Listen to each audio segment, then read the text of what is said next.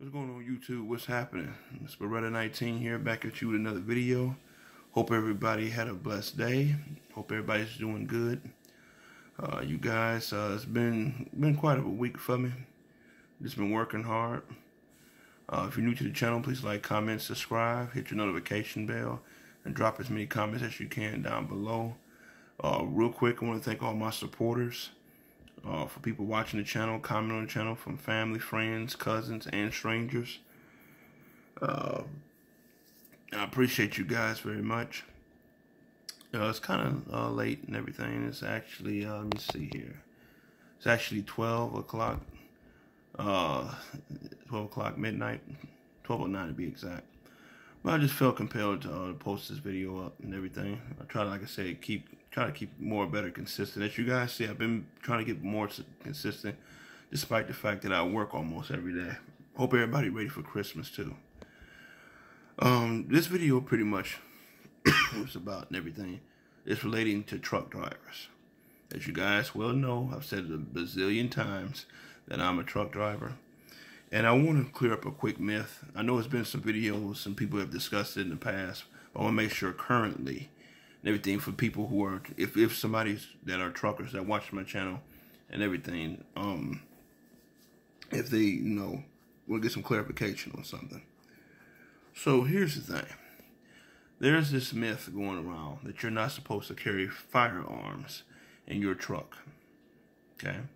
If you're, like I said, you're a truck driver, I'm speaking to strictly truck drivers right now.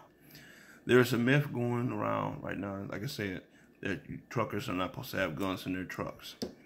First of all, that is a lie, and that is not law. Don't be fooled by anybody. Don't let nobody tell you that it is law. The problem is, I probably said this in another video of mine, but I want to make this video specifically regarding that issue. Companies don't want you to have guns in your trucks because they don't quote unquote be held liable and everything in case you got to bust a cap in somebody's ass.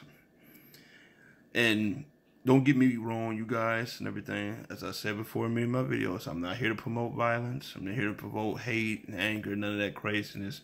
But I am all for everybody getting home and everybody getting back to their family.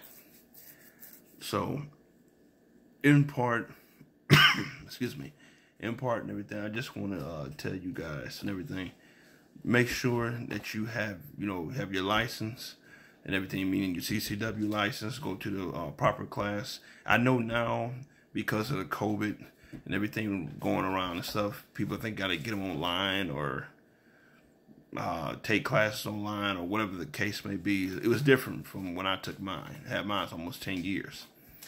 But, yeah, just get your license. Whatever state you live in, make sure you know the reciprocity for each state that you travel in. Make sure you know the gun laws for each state that you travel in. Now, if you're a local driver, make sure you know your laws for that state. Like, for example, I live here in Ohio currently and everything. And Ohio has an open carry law, as well as a stand ground law and a concealed carry law. Now, me personally, I prefer the open carry. That way, like right off rip, you let somebody know that I ain't got time for nobody BS. Excuse me, I'm sorry about that. I ain't got time for nobody BS, and you be prepared in case some shit goes down. The number one rule I tell each and every driver pretty much is that make it back home. Especially if you've done long haul trucking like I have and everything. I want you to make it back home, like you travel in and out of state, going down south, going to the west, going to the north, going northeast, or wherever you're going. Make sure you make it back home. That's the whole key. And you know the old saying, I'd rather be judged by 12 than be carried by 6. I'd rather, my kids come to see me. I mean, I don't have any kids. I'm just speaking in general. My kids, my family come to see me. Wife to come see me. My girlfriend come see me. And everything. And I can battle, a court battle and everything. To be sent somewhere dead and don't nobody know who did it. Or the person or persons who did it, they get off scot-free. So, also, to go along with that, I have 3 firearms sitting here in front of me that I want to kind of give you an options and everything, what you think what you should carry. First, everything's my latest one. And this is, like I said, this once again, if you didn't hear me at the beginning, this is dedicated to truck drivers, specifically truck drivers. It's right here. This is my latest pistol here. Okay. I don't know if you guys can see that. This is a 45, my latest pistol. I shot it before and everything with a couple of videos and everything. This one holds 13 rounds, well 12 rounds, but plus one in the chamber. It's a SAR US 45. I'm not sure how long this gun's been out, but it's been out for a little while. You guys seen I did a review on it and everything. Look at it, scroll down the list, and you'll see I did a review on it and everything. Baby shoots nice. I shot it at the range, accurate, very low recoil, and it feels very good. It's a very big, thick gun and everything, like I said. Now, where I carry my guns, you guys, I carry them most of the time, big, full-size guns. I carry them in either in a shoulder holster or maybe a sidearm. That's how I carry mine and everything. I mean, at times, if I got a smaller pistol, I might conceal it, but I have big hands, okay? It may not look that big, on TV, but I have big hands, therefore I gotta have a big gun. Bigger guns and everything, so I can grip the hand. I mean, I got smaller guns, but they got big grips on them. So, another option you guys can go with, of course, as we all know, the legendary Glock here. This is a Glock 22 40 caliber and everything. This one holds, particularly, like I said, I've done all review on all these guns. I'm just telling you guys heads up. This particular gun holds 15 rounds plus one chamber, makes it 16. That's a 40 caliber. Okay. Quick review. If I review the last gun and everything, that's also full size Glock, by the way. The 45 here, like I said, the SAR US, everything 45 holds 12 rounds plus one in chamber, make 13. It's full size. The Glock here holds 15 plus one. It's a 40 caliber. It holds 15 plus one, which is 16. Now this one here, if I can get it, it's the FNS 9mm. Okay, FNS 9mm. This one holds 17 plus one in the chamber, makes 18 and everything. And by the way, guys, especially by me carrying it shoulder holster, all three of these guns I just showed you, I have multiple mags for them. So normally, if you guys, especially if you see me in public, for those who are related to me or know me personally and everything, I carry my firearm on the left side. This is the way the shoulder holster is for a cross draw with 2 extra mags.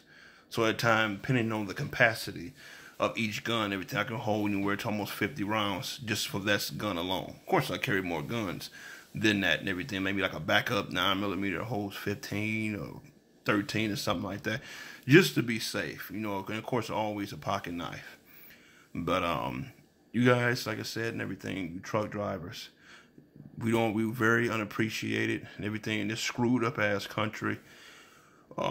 Get home. They got all these laws for us to obey, all these laws for us not that we can't do this, we can't do that. If somebody try to brake check us, we can't respond. We can't do this. We can't run them off the road and everything. Man, fuck all that. Fuck all that. I'm sorry. I don't have time for that shit, man. You get home to your family and everything. You got people, truck drivers, of course you don't hear it on the news and everything, but you get truck drivers, they get shot out here. They get robbed out here. Female truck drivers get raped out here and everything. You got truck drivers been jumped, been beat up and everything. Money stole from, hit in back of the head and stuff and everything. You have truck drivers that have dealt with this, and either the media don't report it or they make light of it and everything. So that's why I say you have a strap, a thumper, or whatever slang y'all want to use and everything. I'm just saying you have some heat with you when you travel around this country. This is a prejudiced country and everything. And whether you white or black and everything, this is a screwed up country. But specifically on that prejudice statement, obviously I'm talking to my brothers, to my black brothers. But at the same time, I have white brothers as well. But at the same time, you guys, whether you black or white, I'm not making this a race video, whether you black or white and everything, you have some heat going with you around this country.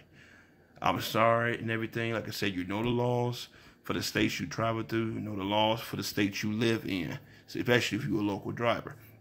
And for you local drivers and everything, I recommend you guys have you a nice little small 940 or 45, whatever how you want to do it, that's compact, that you can conceal on you while you delivering the goods to these stores and stuff. Because a lot of these local drivers and everything, they get robbed. They're the main ones that get robbed. Guys that work for, like, you know, like Pepsi, Coca-Cola, Dairy Mints, what's another one? 7-Up, Giant Eagle and everything. Guys that are local that deliver, you know, food and stuff and to warehouses and stuff, either late at night or early morning or during the day, and it's in some bad areas and everything. You got to make sure that if a threat comes on you and everything, that you be prepared. Because you got guys that have gotten in a truck after they made a delivery, you know, two-wheel dolly. I know I used to do two-wheel dolly, never been robbed and everything. One big reason why I never been robbed, like I said, one, I watched my surroundings, and two, I always carried one of these with me. Everything. It wasn't this particular gun, but I always had a damn gun with me. I'd be damned you try to rob me, and I have some for my hard-earned money and everything. It may not be much, but shit is still mine. So I'm just telling you guys and everything. You watch your backs out there, truck drivers. They don't give a shit about us. And you even have to watch your back for other truck drivers or four-wheelers and everything that be trying to rob and beat and get mad at you, follow you off the highway. There's nobody around and all that and everything. They try to do something to you and everything. You be ready for in case some shit goes down. And don't be scared to pull that damn trigger. Don't be scared. I'm going to say again. Don't be scared to pull that damn trigger. You light they ass up. Because they don't give a damn about us. They try to steal our cargo. They try to steal our trucks. They try to steal our money and everything. Do all this stuff and everything to us truck drivers and everything. And yet, if the truckers stop moving freight, this whole country would come to a standstill. But yet, we get treated like shit all the time. So, in closing, you guys, you be prepared. I just gave you 3 options and everything.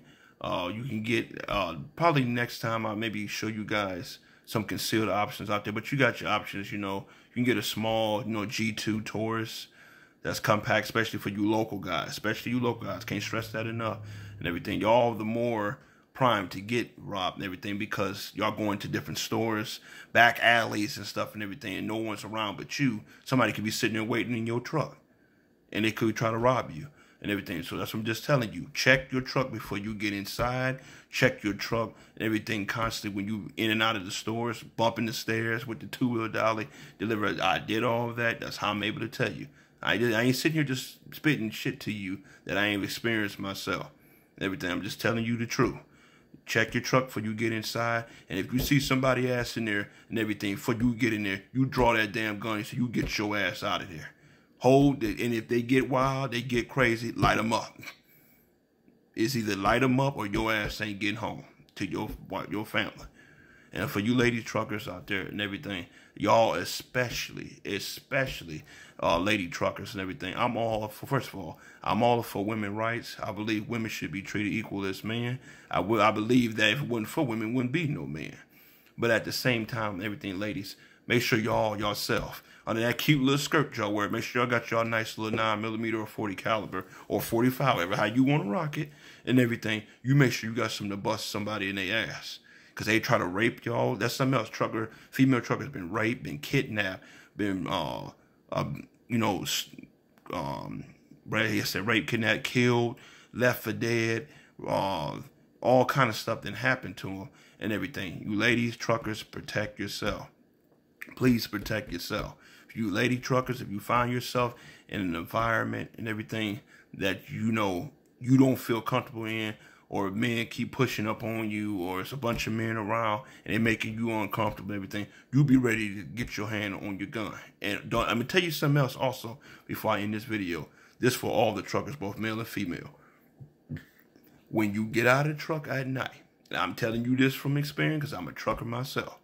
When you get out of the truck at night and you in another state that you don't live in, you back your truck in, I know you're tired as hell, you did 650 or 700 miles that day or 550 miles that day, whatever the case may be, and you tired as hell. When you get out of that damn truck, have your gun on you. Have your gun on you. Don't have this shit in the truck. It ain't gonna do you no good if something happen on your way going to getting your shower or getting you something to eat out of the truck stop or doing your laundry. Have your gun on you. Okay? Me personally, I'm going to tell you how I roll. I carry 3 guns with me in the truck. I've always did that. I carry 3 guns with me in the truck. 1 that's on me, 2 that's a backup pistol, and number 3, the big dog. Now you may say, "Oh, Brandon, what's the big dog?" That's either a shotgun or a machine gun. That's how I roll. No bullshit. That's how I roll. I got 1 on me while I'm going in to take my shower, get me something to eat and everything after a hard day of driving. I got 1 in the truck in case I need for a backup pistol. And I got another, what I like to call a big dog, in case shit get real wild. And you got multiple assholes you got to deal with. Try to come out with that AR-15 or the AK-47. Or another one that I have is the 12-gauge shotgun, particularly the 590 one. That 590 holds 9 rounds. So make sure you got that and everything. Make sure you're good to go. So I want everybody to get home. Truckers, y'all, we do so much for this country, and yet we get unappreciated all the time. So you guys, like I said, I just gave y'all some full-size guns and everything. There's other compact guns. So look at the one that best fits you. Make sure you train with that weapon. You draw with that weapon, both ladies and men. I want y'all to get home. This is for everybody, black, white, woman, man, Puerto Rican, whatever you are. If you're a truck driver and you listen to me carefully, get home to your family. Because all these stupid laws and everything, they got it where cars and other truck drivers are supposed to do everything they want to us and we ain't supposed to respond. I don't know about you, but shit, I ain't built that way. You do something to me. In other words, you fuck with me, I'm going to fuck with your ass back. Had you some heat with you. I'm going to say again, I carry 3 guns. 1 on me. Another one is a backup pistol that's in the truck. And like I call it the big dog. Whether that might be a shotgun or a machine gun. Depending on how shit is. Depending on which one I want to choose. But you ladies, like I say, I can't stress enough, ladies. Protect yourself. You see a couple men try to get you in a dark alley and everything. You draw down on that damn gun and you light their ass up. Get home, lady. Get home, ma'am. And everything. You got a family. You ain't got time for no bullshit. If you say no, no means no. He or they keep trying to push up on you to keep doing that and everything. You do what you got to do to get home. I'm just keeping it real with you. I ain't jobbing. This is the next video. This is Beretta 19. This is for all the truckers that I'm talking about. And everything is specifically for truckers. Get home to your family. I'll catch y'all in the next video. Take care.